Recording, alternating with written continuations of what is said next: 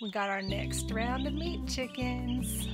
We weren't supposed to get them for another couple of weeks, but fortunately we're processing the first round this Saturday, so the chicken tractor will be open and available for these little boogers, but they do stay in this brooder for a couple of weeks.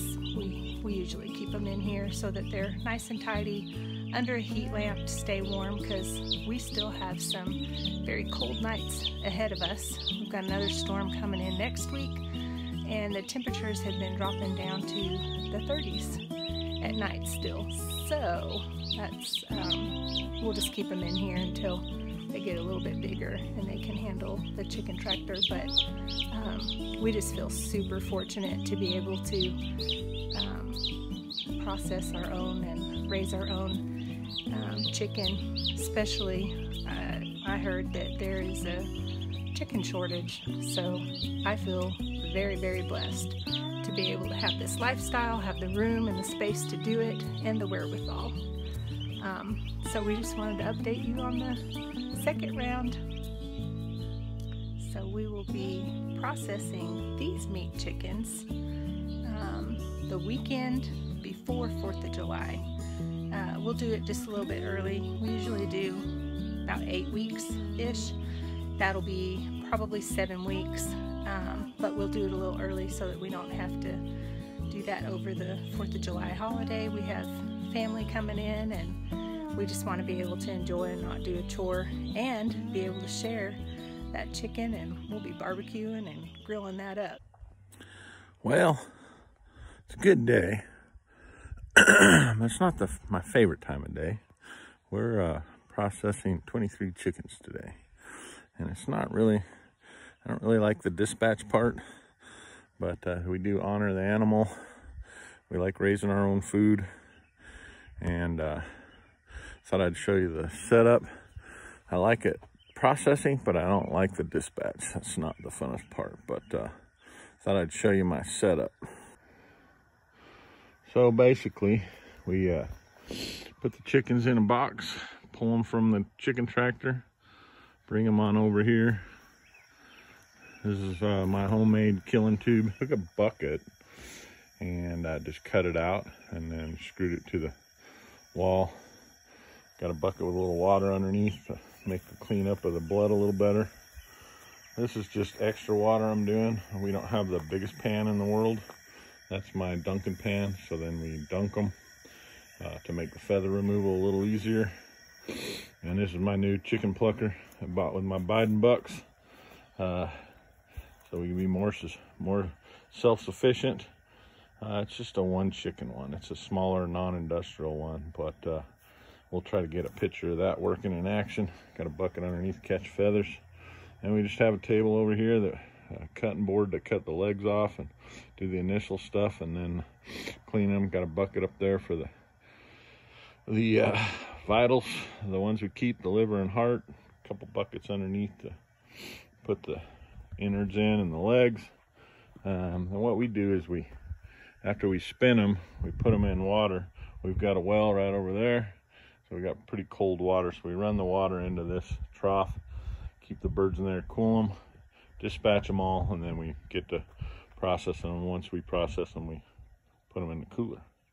And that's the redneck version of chicken processing, but it works quite well. We've done quite a few chickens that way. So there's the chicken tractor. It's kind of homemade. I used an old cover. We didn't feed them last night, so they're hungry, and I do feel bad. We do care about them, and we know where our food comes from. I got to tell you, they taste way better than store-bought ones, and we know what they've been fed.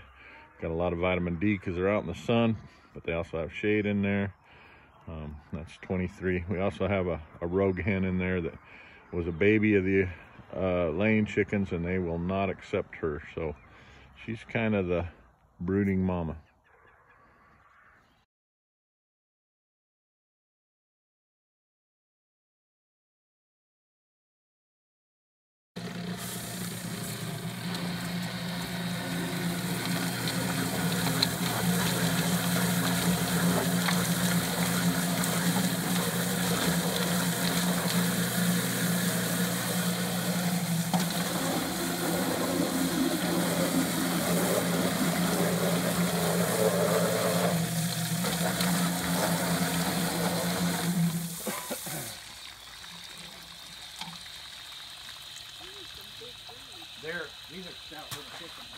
Yeah.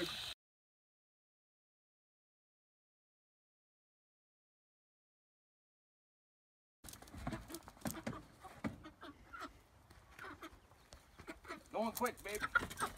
Use your hands and feet. Kick them up in the air till you can grab them. Oh, my poor little hand. There you go. You got it. Yeah, it's a motion. It's like get them close and then you go for it. Go for the kill.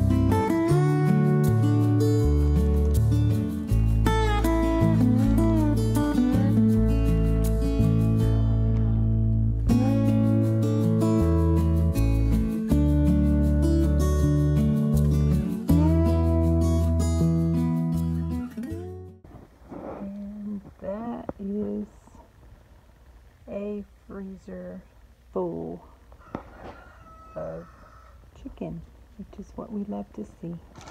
And some more. And those are hearts, livers, and chicken parts for stock. Wonderful. Just wanted to share what we're up to. We just feel very blessed and fortunate to be able to raise our own meat and just live a simple lifestyle. So thanks for joining us. God bless from our homestead to yours.